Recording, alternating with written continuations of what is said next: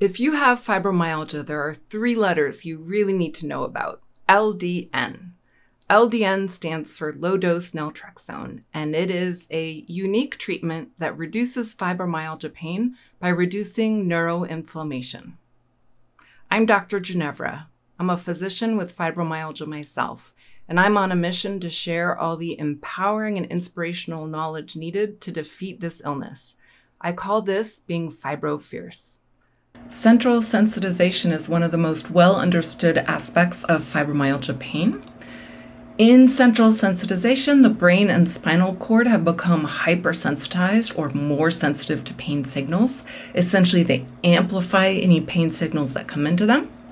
We know that neuroinflammation is a really key component of developing central sensitization, and in particular, glial cells, which are the immune cells of the brain, become abnormally activated in fibromyalgia, and they generate neuroinflammation.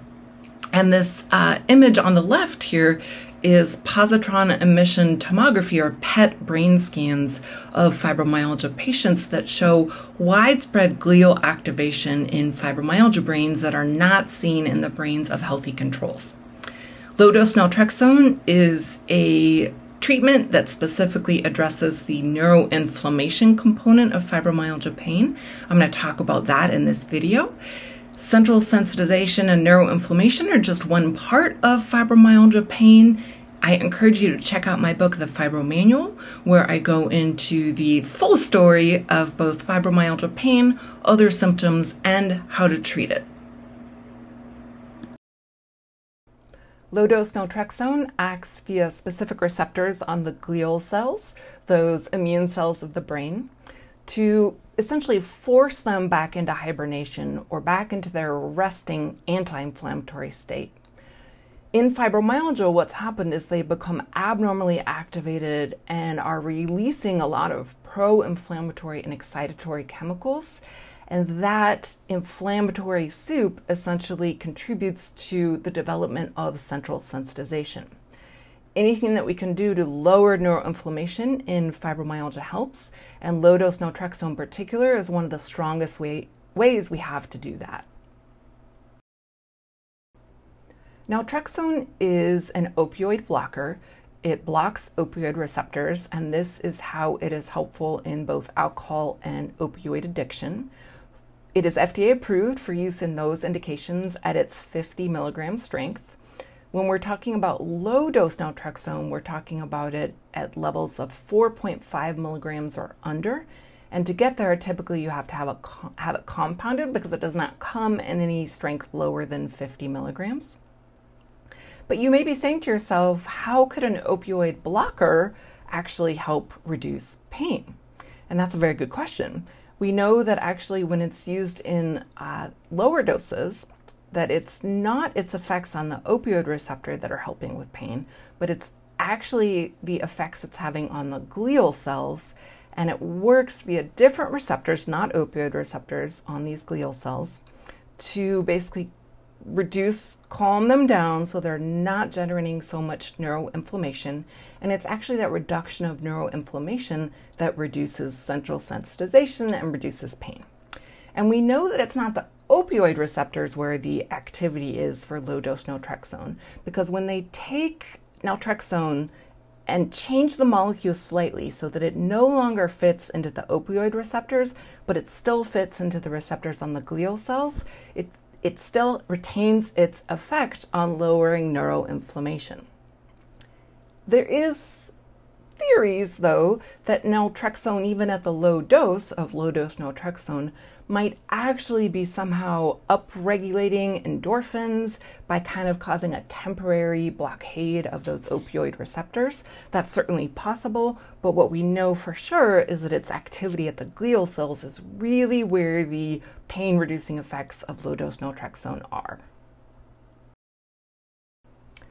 2 studies from Stanford University showed benefit for low-dose naltrexone in fibromyalgia pain. The first was a smaller pilot study followed by a larger double-blind crossover study.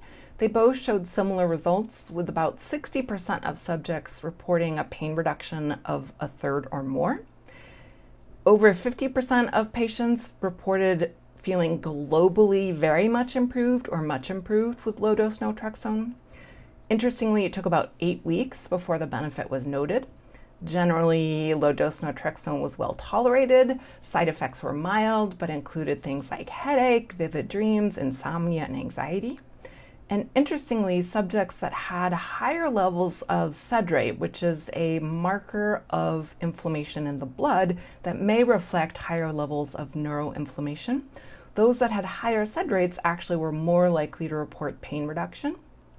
Now, it's a bit confusing because typically we're told that the standard markers of inflammation like sed rate and CRP are normal in fibromyalgia. But what they were looking at is really those that were on kind of the high normal level compared to the lower normal, which group were more likely to report benefit. And it was really those that were on the high normal or high end of things. And again, I think that probably reflects either globally higher levels of inflammation or more likely higher levels of neuroinflammation, which would make sense because we know low-dose naltrexone addresses neuroinflammation. When using low-dose naltrexone in the clinic, there's a few things to keep in mind. First is it's an off-label use, and the medication needs to be compounded, so it needs to be made at a compounding pharmacy. Insurance sometimes won't pay for compounded medications, and in that case, the monthly out-of-pocket cost usually is somewhere in the $50 to $60 range. If that is something that a patient can afford, I think it's definitely worth a try. Need to do it for at least 2 months, though, ideally 3, before you judge whether it's helpful for you or not, because just like what they saw in the studies, it does seem to take about 6 to 8 weeks before the max benefit starts to be seen with low-dose naltrexone. Certainly, I've seen patients get a benefit much earlier, within a few weeks, but I think if you're going to try it, give it at least a 2 to 3 month trial so you can really judge whether it was helpful for you or not. Typical dosage is 4.5 milligrams at bedtime, but I have seen it done all the way from 3 milligrams at bedtime up to 5 milligrams twice daily. Typically, dosage escalation is something like 1.5 milligrams a day for 2 weeks, 3 milligrams a day for 2 weeks, then up to 4.5 milligrams. However, if somebody is sensitive to medications or has a lot of side effects, I'll start much lower, I'll dosage escalate much more slowly, and sometimes I'll aim to end at more like that 3 milligram range because I really want to make sure that somebody is tolerating it and to try to minimize side effects. One of the more challenging side effects of low-dose naltrexone, at least when I first started prescribing it, is I noticed a lot of my patients would report more anxiety once they started it. I experimented with adding in CBD along with low-dose naltrexone, and not only did that seem to help reduce the prevalence of any anxiety as a side effect, it seemed to make the low-dose naltrexone work better. Makes sense because both CBD and LDN have a known effect to reduce neuroinflammation, so they seem to together have a complementary effect where they really give a pretty significant reduction in neuroinflammation, which can result in a significant reduction in pain. I'd love to see a study where they did LDN plus CBD for fibromyalgia. Sleep side effects usually are mild and typically would get better within the first week, but if somebody has prolonged sleep disturbance, I'll just move it to morning dose or try lowering the dose. The biggest challenge with low-dose naltrexone, at least in the fibromyalgia clinic or when you're managing fibromyalgia patients, is a lot of fibromyalgia patients are on an opioid as part of their pain management strategy. And because naltrexone is an opioid blocker, it does not play very well with opioids for the most part. And the conventional wisdom is to not give somebody on an opioid low-dose naltrexone. I have found that there are certain ways and certain circumstances where it can be done if it's done carefully. I go into those in a separate video linked in the description below. If you want to learn more about low-dose naltrexone, find low-dose naltrexone friendly doctors or pharmacies near you. I encourage you to check out ldnresearchtrust.org.